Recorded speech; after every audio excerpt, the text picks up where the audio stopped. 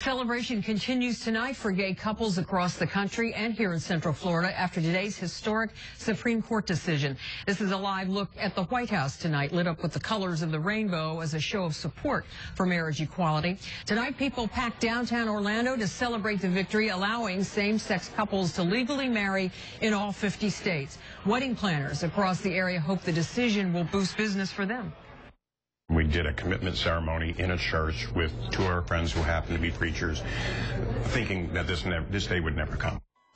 Despite the victory, advocates say their fight for equality is not over, and the focus will return to state issues in Florida. Florida Congressman Grayson released this statement in support of the court's ruling today. It says, in part, this day has been a long time coming and one that heralds another advance for civil rights in America, and love has conquered all. Developing right